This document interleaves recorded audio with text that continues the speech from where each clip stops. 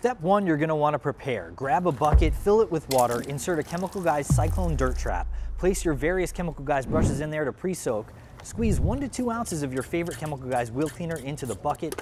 Activate the suds with some pressure. Step 2, knock it off. Pre-rinse your wheel to knock off any loose dirt, grime, or debris. Step 3, scrub-a-dub-dubs. Generously spray your designated wheel cleaner onto the surface. Use your various chemicalguys brushes to suds up and clean every last inch of that wheel. Remember to get the face, the barrel, the spokes, the lug nuts, and the tire.